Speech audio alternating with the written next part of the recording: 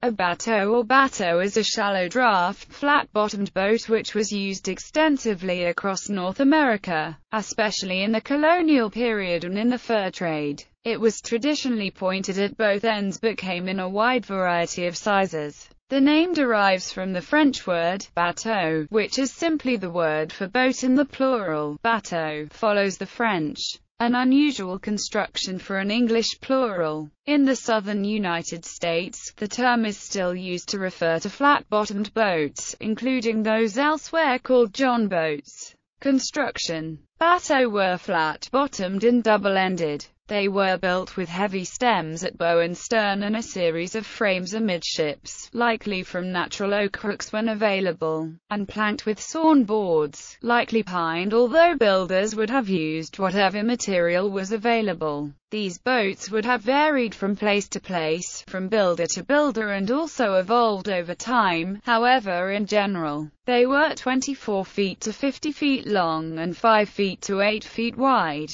The bottoms were planked and flat, without a keel, but possibly with a larger keel plank in the center and sometimes reinforced with crossed cleats. The sides were planked, tapering to sharp at either end. History. The French explorers of North America used bateaux as well as the native canoes and cartels. The boat's shallow draft worked well in rivers while its flat bottom profile allowed heavy loading of cargoes and provided stability. The smallest bateau required only one crewman, while larger ones required up to 5 and reach up to 45 to 58 feet in length. The largest bateau could carry 2 to 10 tons of cargo. Bateau could mount a small sail, although the flat bottom was not optimal for sailing. In military records, it is seen that the boats were propelled primarily by oars, with one oar being used at the stern as a rudder. Of Louisiana in 1763 it was described. Beyond the mouth of the Missouri River, the bateau of no prying New Orleans trader had ever penetrated. The same author wrote of the Roanoke Valley, Virginia. One may make a pleasant voyage on the New River from this point to Eggleston Springs, 25 miles further down the current,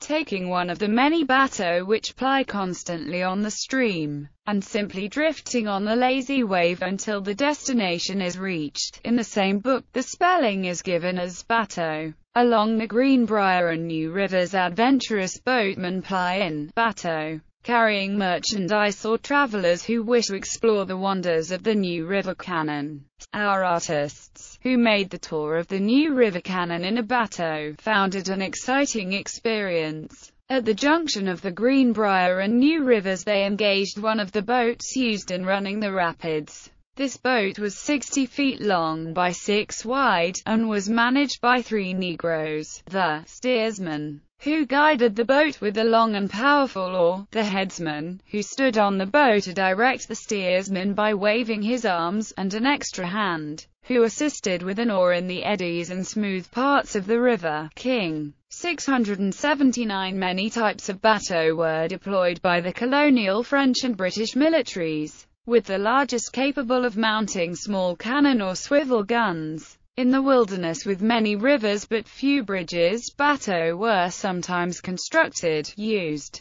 then purposely sunk to prevent the enemy from discovering them and using them to raid behind the passing army. Alternately, utilizing the stability of their flat bottoms, bateaux could be strung together to form pontoon bridges, which are, therefore, sometimes known as bateau bridges. Some British military bateaux of the French and Indian War could hold 20 men or 12 barrels of supplies with a smaller crew. In the Revolutionary War, an extant plan of the British Admiralty calls for bateaux at 30 foot 4 inches in length, with a 6 feet 6 inches beam and a depth of 2 feet 10 inches. Specific designs were developed to suit local conditions. Bateaux were used as freight boats on canals in the northern U.S., until replaced by the larger canal boats in the early 1800s. James River bateaux were large craft designed for hauling tobacco on Virginia's large rivers, while Mohawk River bateaux were smaller and a very shallow draft.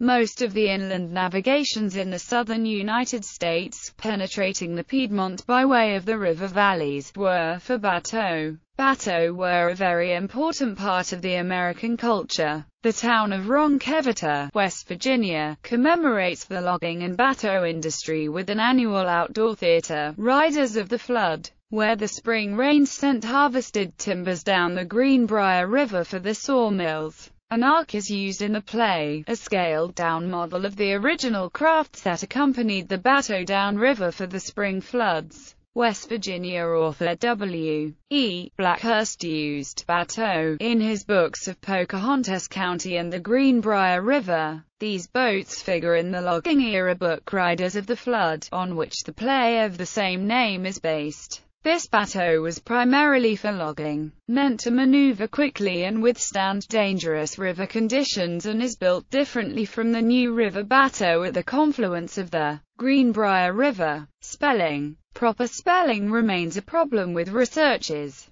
Dr. William E. Trout III, a member of the Virginia Canals and Navigation Society who has written about the bateau, explained the issue thus: "We use the spelling bateau because we consider that to be the correct spelling for our kind of boat, the James River bateau, invented by the Rucker brothers in 1771 and later patented. This is the way it was spelled during the Bateau era, even in the Virginia state laws. Evidently after bateau were forgotten and the word was not used anymore, this spelling was forgotten and reverted to the French spelling for that general type of boat. We have a lot of trouble with editors who don't want to know that the correct spelling for our type of boat was bateau, just because current dictionaries don't have it. Some regional dictionaries do say that bateau was the usual American spelling during the 19th century. The plural is batteau. Since 1985, replicas of James River Bateau have descended the James every year during the week-long James River Bateau